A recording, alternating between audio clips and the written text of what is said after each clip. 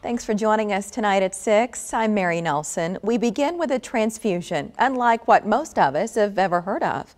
A kitten at the Nebraska Humane Society would have died if it weren't for a Siberian husky's blood.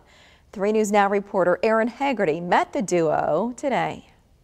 This little kitten here is Thorn. He's 4 weeks old and had a scary Sunday into Monday, but luckily he's doing well now because of blood from a dog.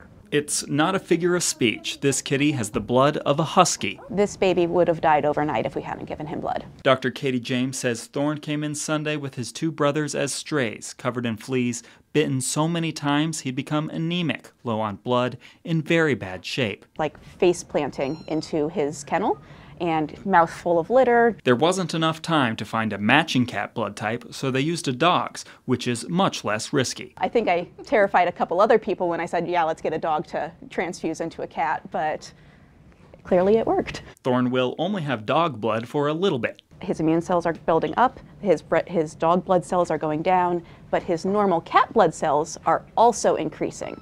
And this is our Siberian hero, Mr. Bret Micheals. A donor is covering his adoption fee and he's still looking for a new home. Bret's name is where the kitty's new name, Thorn, comes from. The song Every Rose Has Its Thorn.